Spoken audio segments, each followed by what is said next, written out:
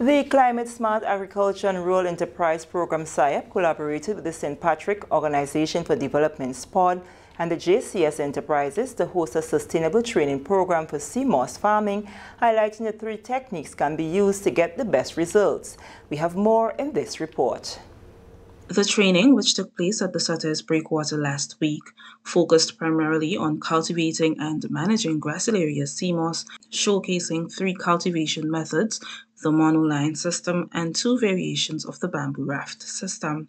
Participants received detailed instructions on essential techniques such as tying and spacing, which are crucial for successful cultivation and higher yield. The event received support from Roderick St. Clair, the Agriculture and Fisheries representative in the Senate. He encouraged the use of sustainable farming techniques in this venture. If we can grow these things in Grenada in a sustainable way, which is what I'm seeing here, using the bamboo, and all of those things, this is excellent. But not only that, the sort of research our good brother Mr. Noel and others have shown us today, it means that even among ourselves, we can continue to do our own technique. But how do we do it? Amidst protecting the turtles, the fishing, because those are challenges that are unique to our space. In response to the persistent issue of brachial larceny affecting sea moss farmers, Kenley Edwards, the CSA coordinator at SIAP, has emphasized the urgent need for the passing of the Brachial Larceny Amendment Act to address this problem. This is something that must be addressed because this is a livelihood, and when someone puts the effort into a particular production and then for them to suffer these losses, it could be disheartening.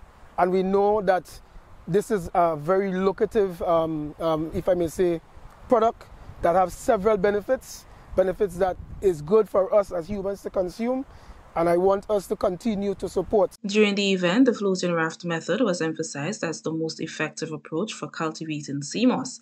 Donnell Noel, the facilitator for the training, highlighted the use of bamboo rafts instead of process flotation devices and netting to protect the sea moss from potential harm.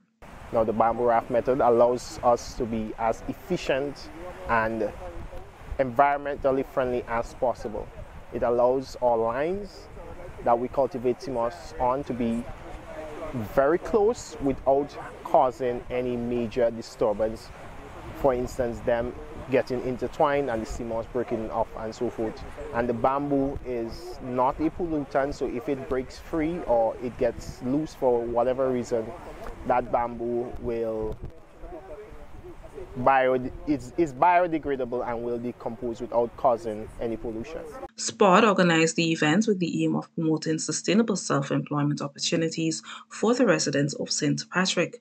Jefferson David, the president of the organization, encouraged more individuals from the parish to engage in sea moss farming.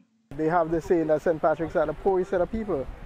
But if the people get involved into the production of sea moss, planting and stuff, I think we could get out of this saying that we are poor, and I think that we can benefit from it.